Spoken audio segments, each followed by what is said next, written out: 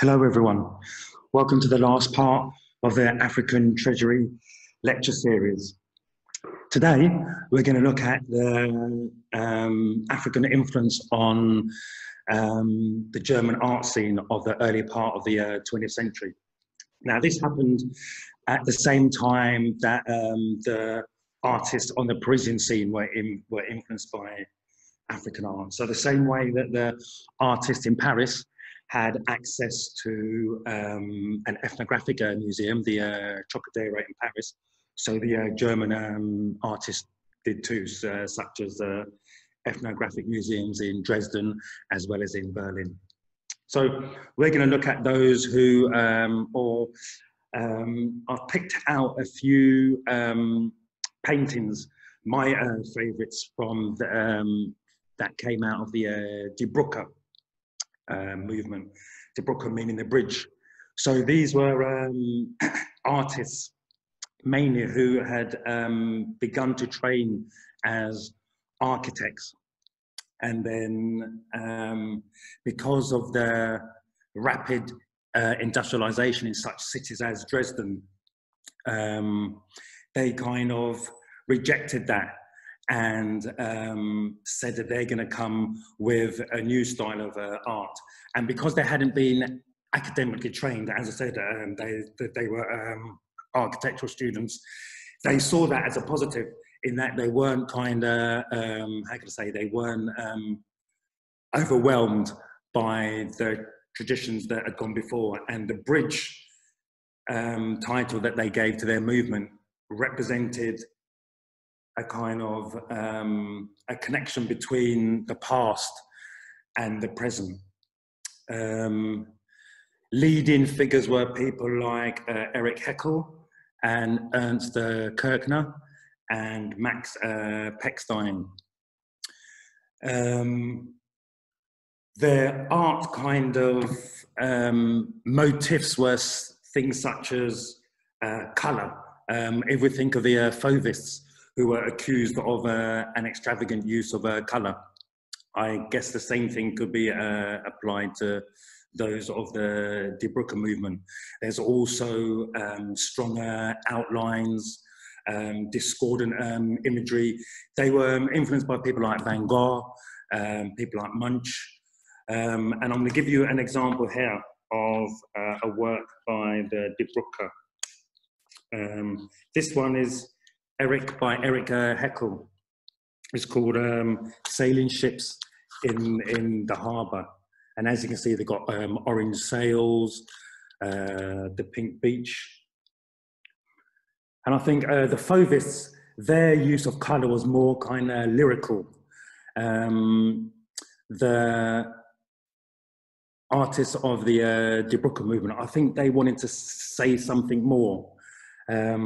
As I said, they were disappointed with the coming of the machine, and I think one of their reasons for their what you might call adoption of African art was they were looking for, or they were impressed with the societies that weren't kind of involved with the machine age, a simpler life, which is one reason why they would go off into the country and paint scenes, you know, in the fields,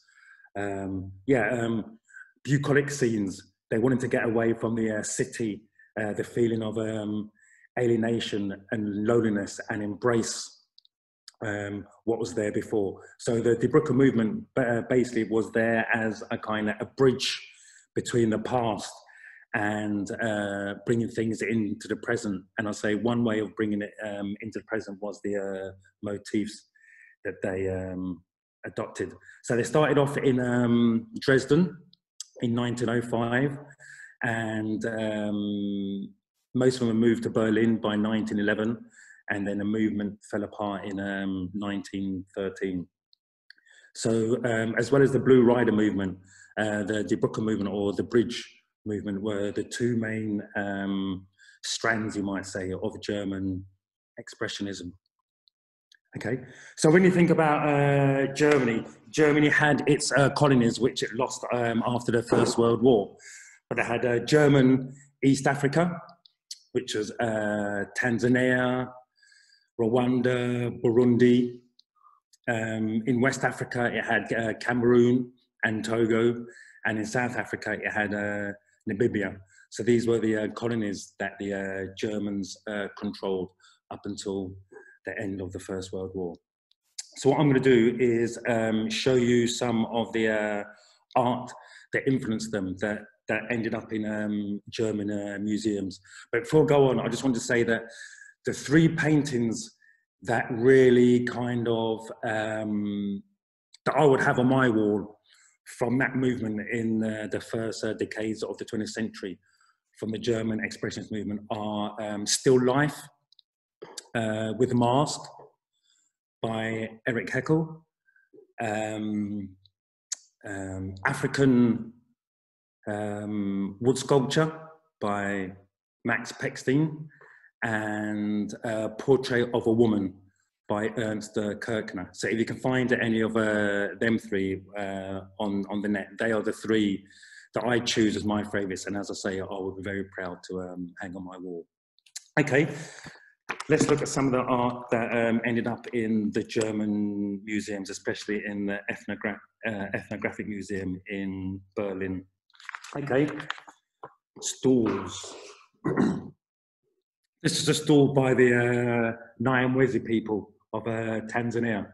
Now, when you think of stools, which a major item of prestige in sub-Saharan Africa, and probably the most famous one is probably the golden stool of the Ashanti people. Osei Tutu and Okomfi Anochi were the two co-founders of the Ashanti state in the early part of the 17th century. And they, the Ashanti basically ruled all of Ghana, parts of neighboring Ivory Coast and Togo until the coming of colonialism and the ending of the Ashanti kingdom as we know in the latter part of the 19th century. So the golden stool was said to have been kind of conjured down from the sky by Okomfi Anochi, who I said was one of the co-founders of the Ashanti. And it landed in the lap of Osei Tutu, which kind of signaled him as the first leader of the Ashanti Union. And it is said that if the Ashanti stool ever leaves Ashanti land, if the gold stool ever leaves it, then the Ashanti kingdom will fall apart. And there's the famous or the infamous request from the British governor for the golden stool. He was given a replica. When he got back to England, he found out it was a replica, and that kind of began the last war, 1900. Okay, so as I say, stools are a major item of prestige in Africa. So this is stools by the Nyamwezi. You've got the front and you've got the back there. Okay, the Nyamwezi are one of the largest ethnicities in Tanzania, well known as elephant hunters, which was a prestige profession at the time, and they were well known as traders. They were involved with the trade that went from the Swahili trade, that went right from the Swahili coast to the Congo. So items that were traded across the Indian Ocean were then taken into the hinterland, and it passed through the Tanzanian territory. Okay, so this stool is actually in the Ethnographic Museum in Berlin. Here's another one here.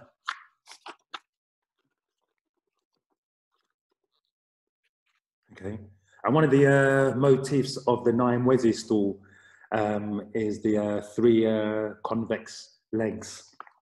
See them there? And the three lugs which support them. So that's kind of the outstanding motif of the Nyamwezi stools. Okay.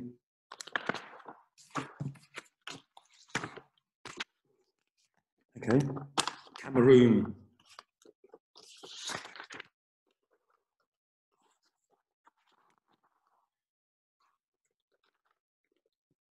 Okay, so this is mainly art of the Cameroonian grasslands in the west of the country. This is a Bangwa statue. So these are one of the people amongst the Bamaleke. Another people, another kingdom in that area is the Bamun. Another one is the Tikar. Okay, we go on to here. Beading.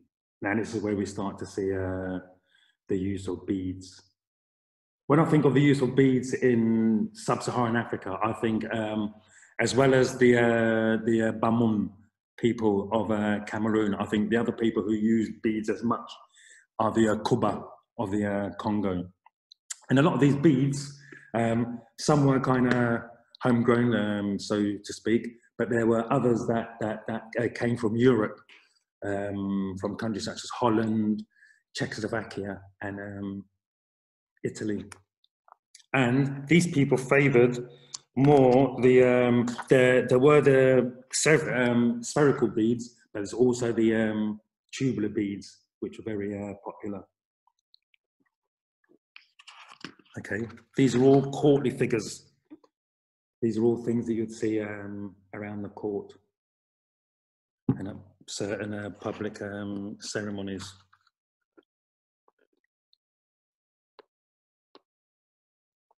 Okay, show you through them again.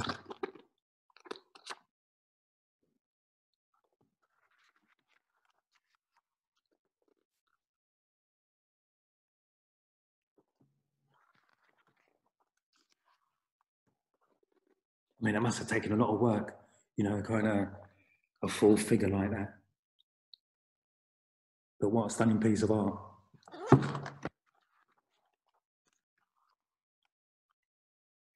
Okay. Another people whose art was popular amongst everyone were the Fang, who came from Cameroon, Gabon, and Equatorial Guinea. Out of all the artwork that was collected in the early part of the 20th century, the Fang were amongst the most popular, really. Now, when I showed you some Fang art in the second lecture, I tended to focus on the figures, the figurative art from the Betsy and from the Umvai. You might remember that the Umvai had that hairstyle with the 3 crests, which they then replicated on their art. So what I'm going to do today is show you their masks. Okay.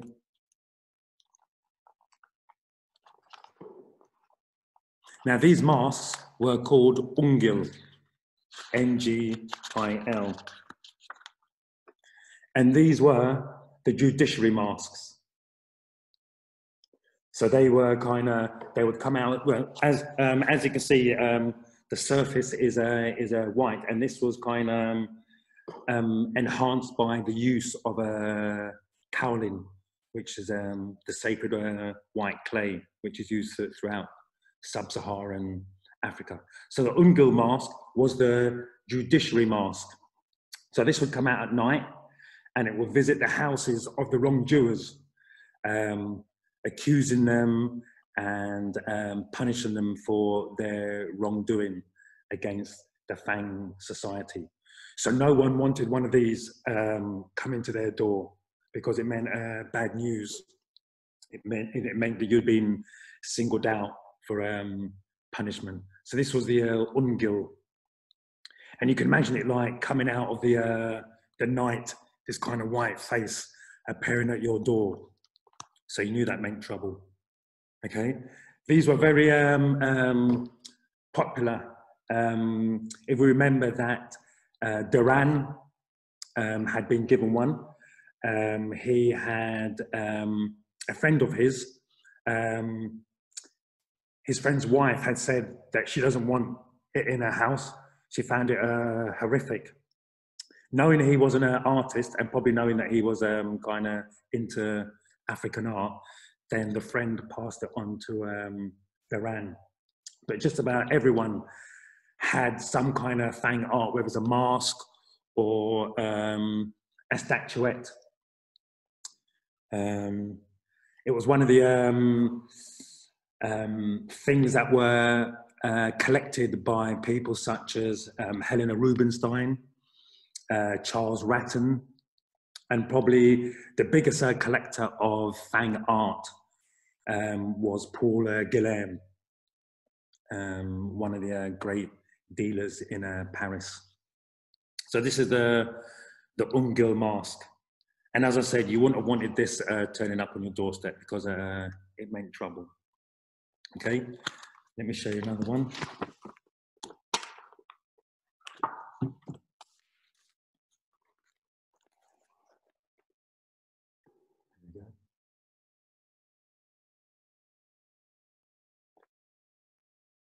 Ungil mask, N-G-I-L.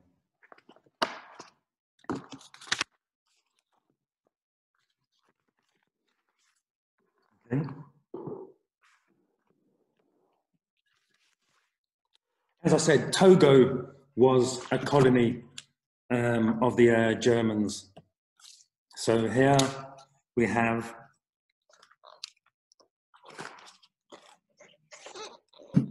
an Ewe figure. So E-W-E pronounced Ewe, and you'll find them on the east coast of Ghana. And this is a twin figure. So just like the Yoruba and other people venerated twins, so did the Ewe. So once a twin had died, then they would commemorate the deceased person by sculpting a figure. Okay. And the Ewe also make their own form of kente cloth. Like when you think of the kente cloth, we tend to think of the Ashanti, but the Ewe also produced their own form of kente cloth. Okay. Another people of Togo called the Moba. And one of the uses for this kind of figure was in divination. All over Africa, there have been various kinds of the divination process, like the Yoruba use palm nuts, the Maasai use stones, the Nguni people, such as the Zulu, use bones, the Baule use spiders, the Dogon use foxes. So there's all various forms of divination. In this country, people have used things like tea leaves and tarot cards and such forth. So this was an item used in the divination process amongst the Moba people of Ghana, of Togo. Okay.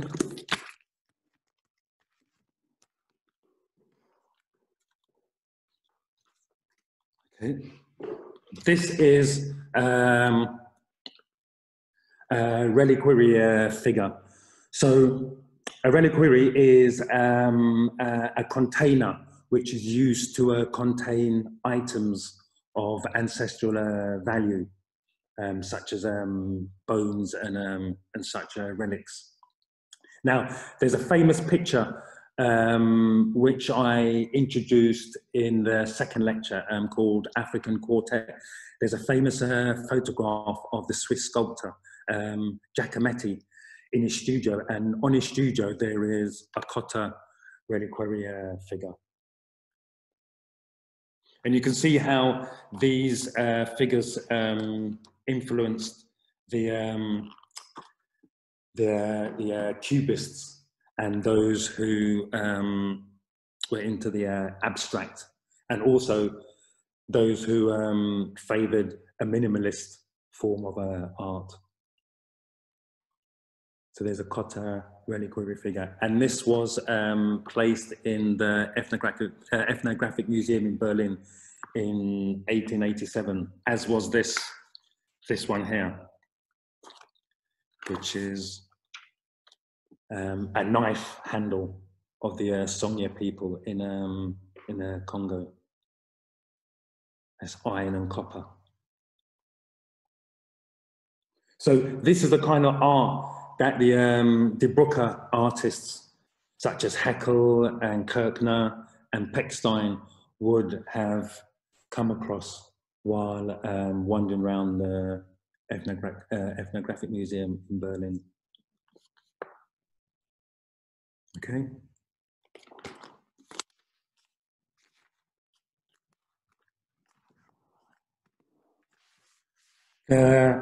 Art that they were said to be very enthusiastic about was the art of Benin. You can see some of this art in the British Museum. What happened in 1897, there was a punitive expedition. What happened is that the people of Benin, now we need to make a distinction here, because there's Benin, the country, which was formerly called Dahomey, and there's Benin, which is a city in southwest Nigeria, and it's the Edo people, sometimes called the Bini. It's the Edo people who populate that city, and it was one of the great cities of brass casting and ivory work. These master craftsmen were members of guilds attached to the court, so especially the brass casters and the ivory workers. So what happened is 1897, the Oba had asked the Europeans not to visit him at a certain, not to come into the kingdom at a certain time, because they were going through a certain ceremony. This was ignored. The Europeans came in, and without the permission of the Oba,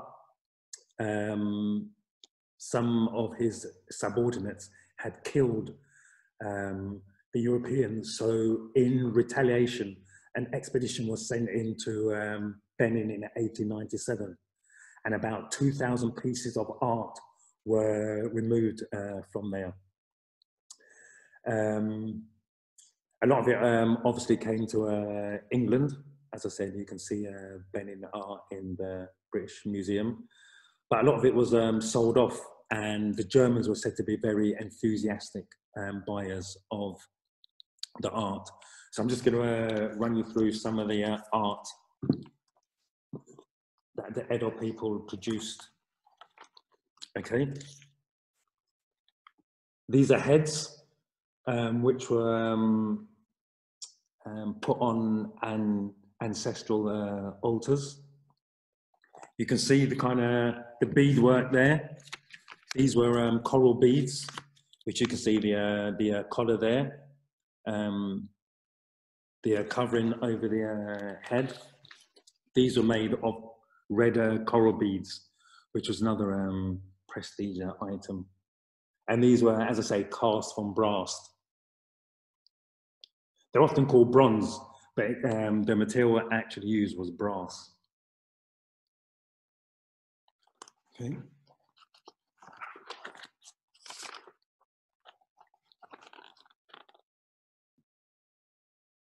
Okay. And on this one, you can see around the neck of the figure are leopard's teeth, which singles him out as a hunter. Okay. I mean, that was a high level of competence to be able to cast something with that amount of detail.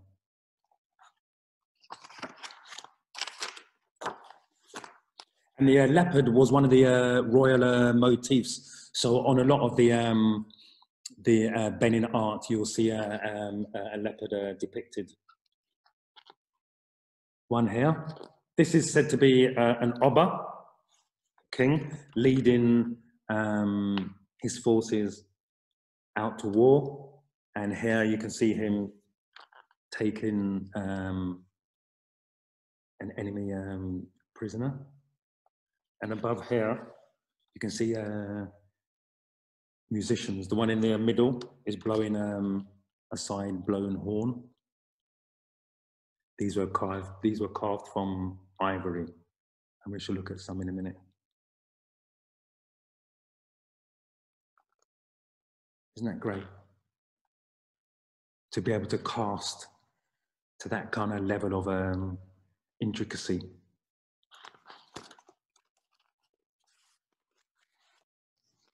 Okay.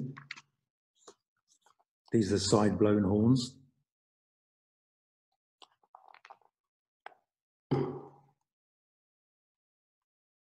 Okay, back to the brass casting. This is a bell.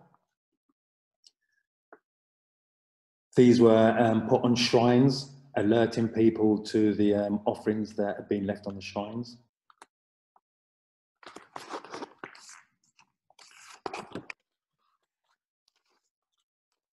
It's one of my favorites. A musician with a side blown horn.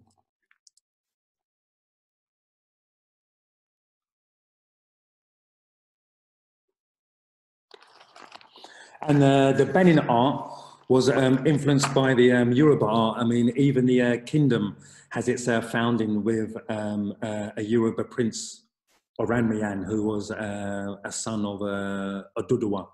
And remember, Oduduwa was the creator figure amongst the Yoruba.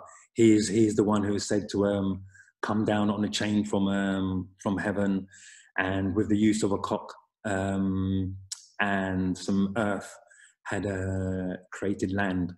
So it came down on a chain, spread some earth on the waters, and the chicken scratched around and kind of disseminated the earth here and there, and that's how land began. So it's said to be a son of a Duduwa called Oranmiyan, who was a founding figure of Benin. Here is the red coral. Remember I mentioned earlier when I showed you the head covering and the high collar. This is the red coral beads that I'm talking about. This is in the shape of, so this is of obviously just a ceremonial item, but that's in the fashion of a fly whisk. Obviously the hats would have been larger, but these are the red coral beads, which is such a prestige item amongst the people of Benin.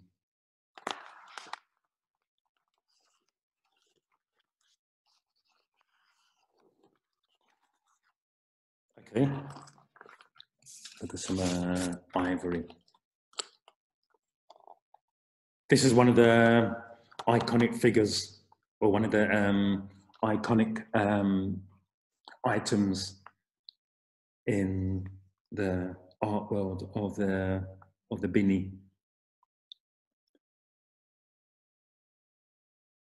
And a cast was made of this and was used as the kind of poster at one of the major cultural festivals in the late 70s. It's said to be based on Queen Idia, who was the first Iyoba. Iyoba was a title given to the Queen Mother, one of the important roles in the Benin society. So Queen Idia. So it was her son, Oba Esigi, who created the role of Iyoba, making his mum the first Queen Mother. And that's nice because that just gives you a larger or an enlarged version of what is there on the crown of her head.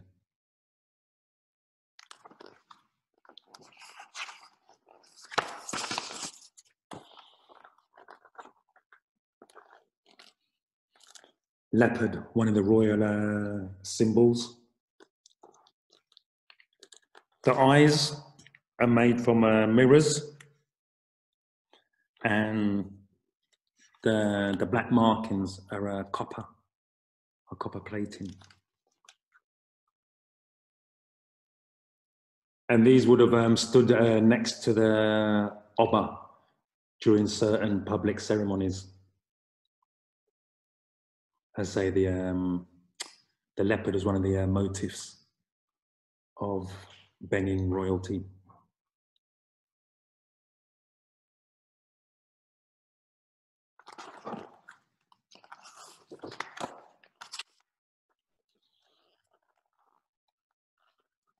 This here is a box.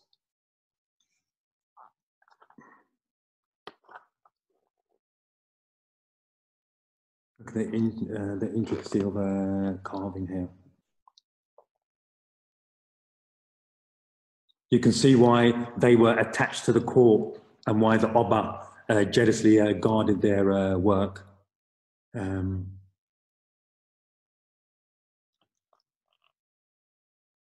Beautiful.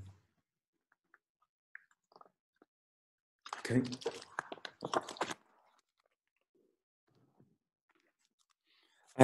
Some other people that influenced the German artists, and that they would have found within their museums. I don't know if they had the same kind of gallery setup. Like when we think of the French scene, Daniel Carnvaler had opened his gallery in 1907. Joseph Brummer had opened his in 1906. Charles Ratton, I think his was 1927. And Paul Guilherme, I think his was 1914. The German scene, I'm not quite sure whether they had that same kind of network of galleries, or whether they even had the flea markets and the curio shops that they had in France. I'm not quite sure about that. One thing they had, which as far as I know the French didn't have, is that shows took place in zoos. This was seen as how can I say, an appropriate place for live displays of African dance. We hear that that there was a troupe from Somalia and also a troupe from Sudan, who both performed in Germany in the early part of the 20th century. And as I said, it was seen as a relevant place for them to perform was zoos, you know, kind of, it was associated with the exotic. So whereas American and other European performers would have performed in concert halls and in such places, it was deemed appropriate that that these Sudanese and Somalian dance troupes should be seen in zoos. This was seen as a relevant scenario for them. Okay, Luba. Now we looked at the Luba in the first lecture, which was called Serenity, and I'm going to show you them some of their artwork again, because you can't get enough of the Luba.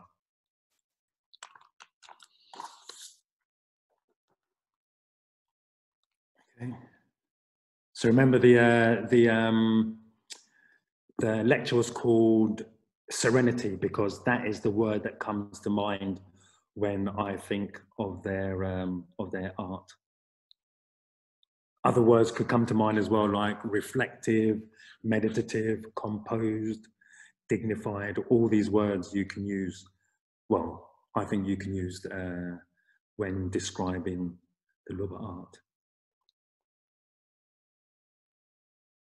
They were people that came from or resided in the southern part of what is now called the Democratic Republic of the Congo.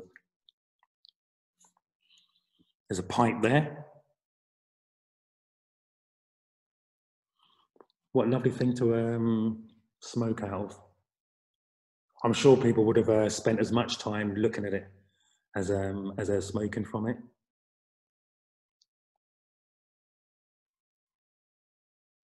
And remember that all the items in the Luba art all depict the female form, because women were seen as the repositories of spirituality.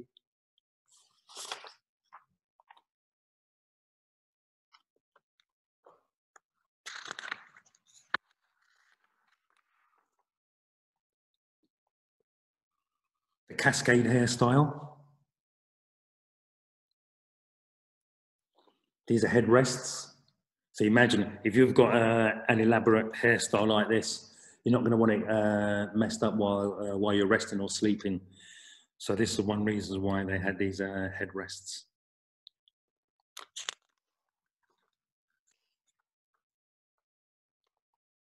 Caryatid. The bow stand. Remember that the culture hero of the Luba was Umbudi Kilue, and his son Kalala Ilunga is the first king of the Luba. And these were hunters and blacksmiths, so that's why the bow stand is one of the most important items.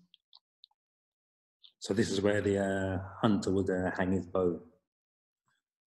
One of the most sacred items, and you can see the female figure there as well.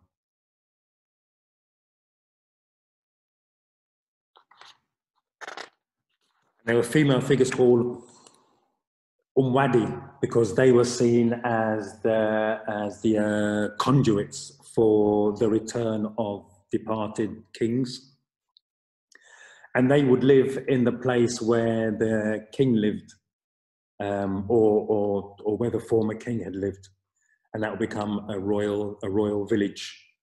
And they would take on all the kind of subordinates that the king had would now become under the influence of the Umwadi, this highly respected woman who was seen as the kind of the channel or the conduit for the return of the departed king. Another caryatid.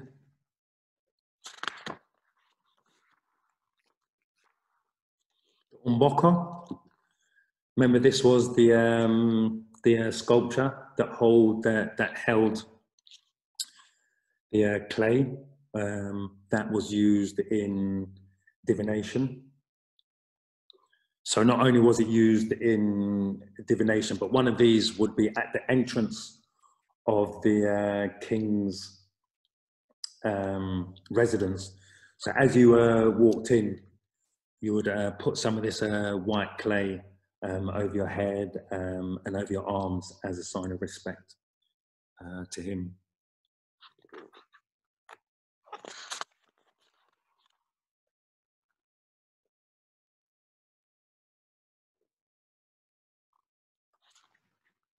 And I think, and there's, as I said, one of my favorite pieces that came from the Die Brücke movement in the first part of the 20th century was a piece called African Wood Sculpture by Max Pechstein, which shows various pieces of wood sculpture. And I wonder if some of that sculpture was influenced by the Luba.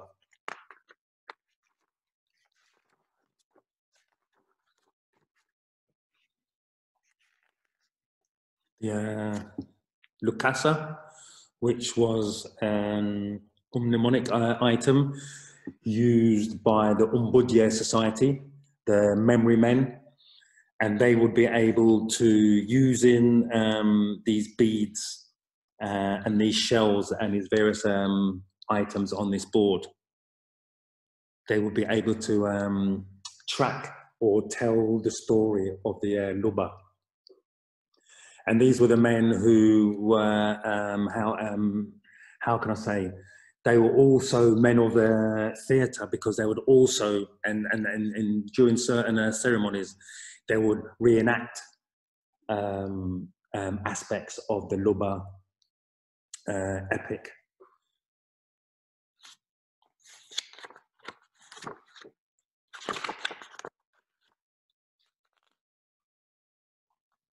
You can see that one there. Just meditative.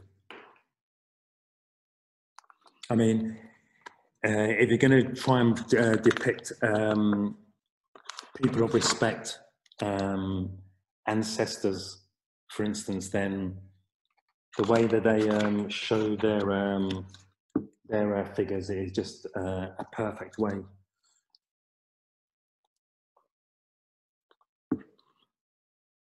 Another caveated. Staff of office.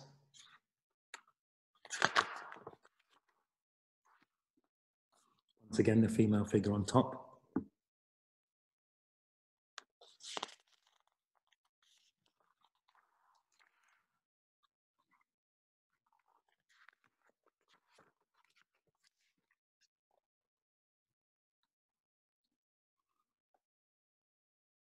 Bow stands.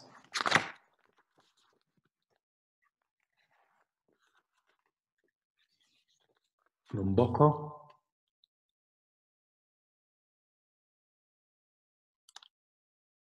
And amongst the Bilumbu royal diviners, there will be the diviner in the middle. To the side of him will be his wife, who was his assistant during the process, and on the other side of him would be the Lumboko.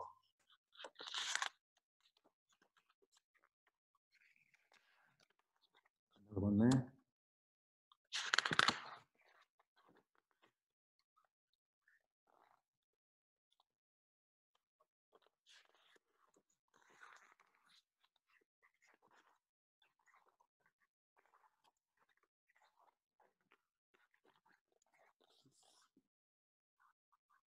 And as you see, some of them have got this shiny patina, because these items were anointed with things like camwood powder, which is why some of them have that kind of reddish sheen.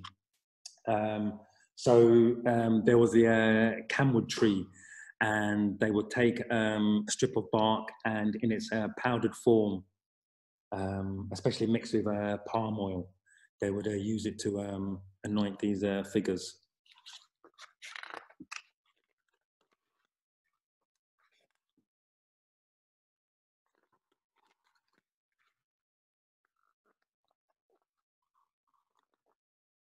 Lovely.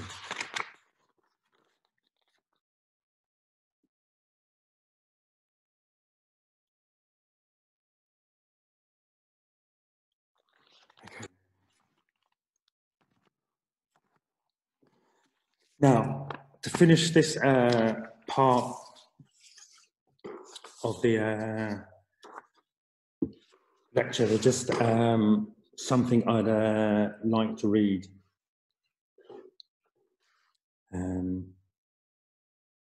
This is called The Ancestor and the Sculptor. I sailed away today, all the way to the Congo. I sailed away with a Hemba ancestor. If I'd known you were lonely, I would have taken you too, so you could immerse yourself in the beauty that sometimes comes from wood. Transport you to where the master sculptor gives thanks to the tree that will continue to bestow its eternal blessings after it has been gratefully cut down. Watch him smiling as he strides back, eager to begin. Then the meditative quality that comes over his face as chisel connects with wood, commencing the song of the ancestor that is called Singiti. You too could have taken a pilgrimage to the shrine of the Hemba sculptor, entranced as we watch the face emerge, the visage that personifies reflection, reflection a portal to understanding, to see the master sculptor sitting in contented silence, paying homage to the honoured one who walked the earth before him, who sprinkled wisdom in his footprints to guide those who are coming after. When loneliness attempts to embed itself, just let me know. Today I went to the Congo, but I take regular journeys, my friend, to Ivory Coast, Nigeria, Angola, Gabon, Burkina Faso, Cameroon, and so on. Today the Congo, maybe Mali tomorrow. When you need to sail away, come and see me. Okay, for the last 15 minutes, I'm going to give you a review of the series, because I realised that those attending today might have missed some of the other lectures. Okay, it was called African Treasury. The first lecture was called Serenity, which looked at the sculpture of the Congo. So we started with the Mangbetu, who reside in the northern part of the present-day Democratic Republic of the Congo. They are a Central Sudanic people. All of the other people that we looked at are people of the Bantu. Okay, so the defining motif of the Mangbetu is the Lipombo. So this was the elongated head. Now this was started from when the child was a little one, and the head was wrapped in cloth to give it this kind of elongated look. And this was seen as as a sign of intelligence. So all their artwork features figures, heads with these kind of elongated fixture, and it was called Lipombo, and it was accentuated by this fan-like hairstyle amongst the females. And Mangbetu was actually a term which was actually given to the elite of the society originally, but then became a generic term for the people. So that is their kind of main recognizable motif, the Lipombo, this kind of elongated head. Okay, so going down from there, then we came across the Luba, who we've just looked at. We also looked at the Lulua people, and their kind of most recognizable motif is the amount of scarification that they depict on their art. I think the only other people apart from them who probably depicted as much is the Makonde people of Mozambique and Tanzania, and maybe the Congo people of the Congo and Angola. So this is one of the main ways that we're able to distinguish the Lulua art, because they've got so much depiction of scarification on their figures. Okay, I've also we've mentioned the Luba already, who were also in the southern region, and the Hemba also. The piece that I've just written was about the Hemba, and if I had to pick my favorite art from the Congo region, or from Central Africa as a whole, it would be the art of the Luba and the Hemba. And as I said, all these words that you can use to describe them resonates, whether you want to use the term reflective, meditative, composed, dignified, serene.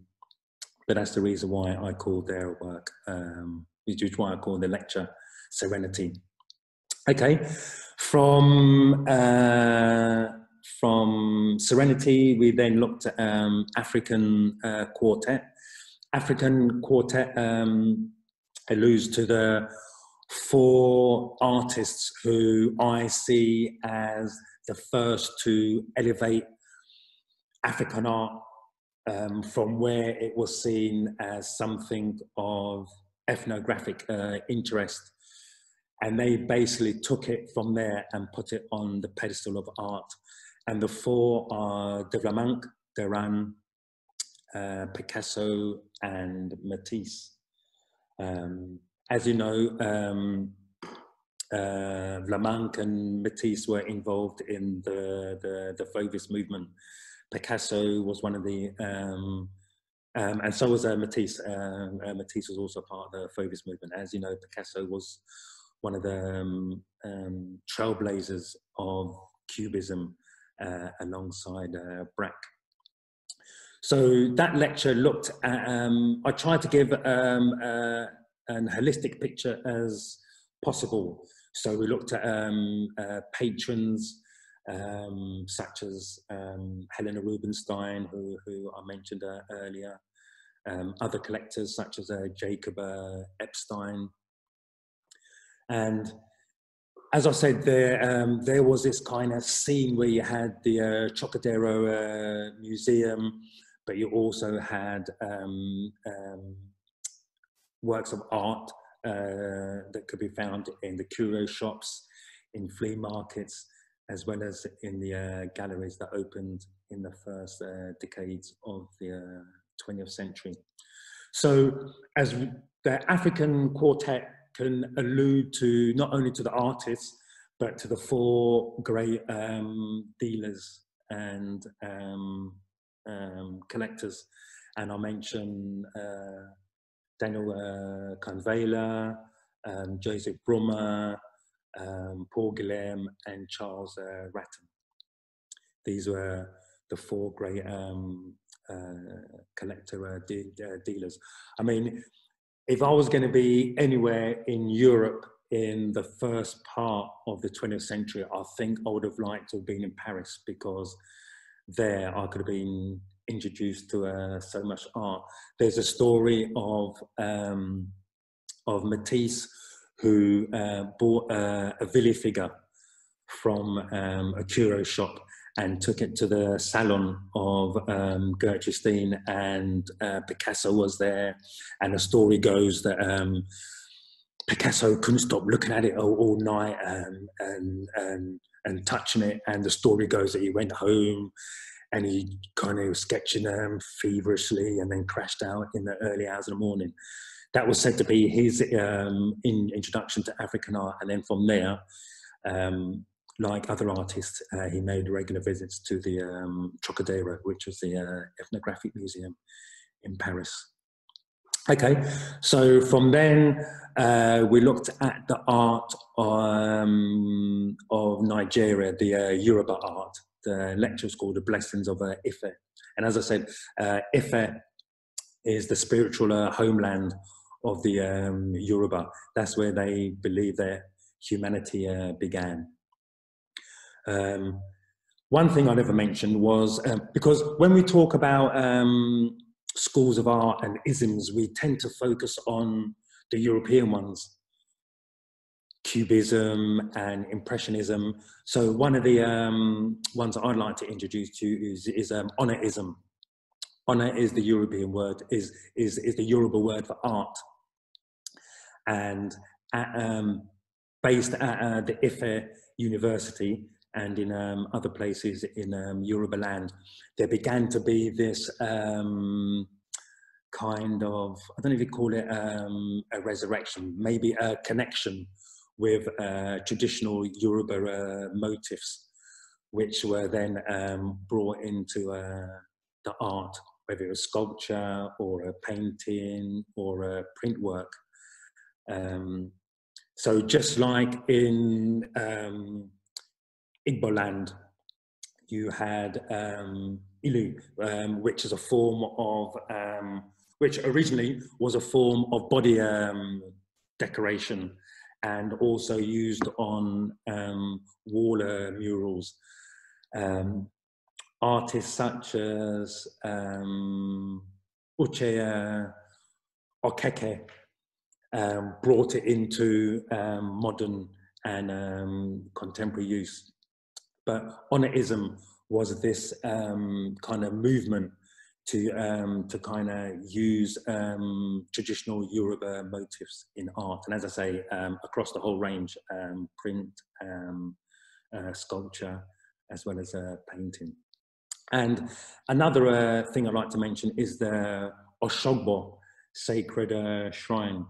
So in the lecture, I mentioned that Father Carroll had been someone who had furthered the art of Lamide Fakier, one of the great sculptors. So another European that I'd like to mention is Susan Wegner. She kind of resurrected the Oshogbo shrine, which had fallen out of disuse partly due to the coming of Christianity and the downgrading of traditional belief.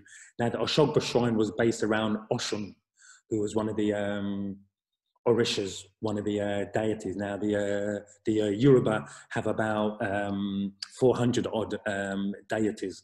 One of them is called Oshun, who is a goddess of the rivers and of fertility. And through the kind of the passion of Susan Wegner, who came from Austria, this sacred shrine was resurrected with pieces of art by herself and from artists in the area who all came together and decided, we should resurrect this shrine. And this shrine, the Oshogbo sacred shrine, has been recognised by UNESCO and is now a cultural heritage site. Okay, and then today we looked at the influence that the African art had on the German artists, especially those around the Die Brücke movement, which was part of the German expressionist movement. Artists such as Erich Heckel, Ernst Kirchner, and Max Pechstein. These were people who had, well, four of the original founders of that movement had been architectural students at a university in Dresden, and basically turned their back on that and forged careers in fine art. It's sad that towards the end of their, well, not towards the end of their lives, but during the 30s and 40s, their work was seen as degenerate by the Nazis, and it was confiscated. Which is really sad. I mean, kind of imagine, you know, you're spending all your time painting and sculpting, you know, and doing these woodcuts, and then suddenly someone comes along and says, basically, that's crap, and that will no longer be exhibited in our galleries and museums, and this art was basically taken away and never seen again. Which I think is one of the sad chapters. But one of the glorious chapters is that so much of the art of Africa influenced the artists based in Paris and based in Berlin. And I think that's one of the greatest legacies in the history of what we call civilization. That this art from the Congo and mainly from the Central and West Africa basically went global and influenced so many people, you know, painters, sculptors, collectors, dealers, patrons. So I hope that this lecture series has opened African sculpture to you, and hope that that you will continue to research more, and what you've learned through this series that you will share with your friends and family, and that we can all join in the celebration of African treasury. Thank you very much.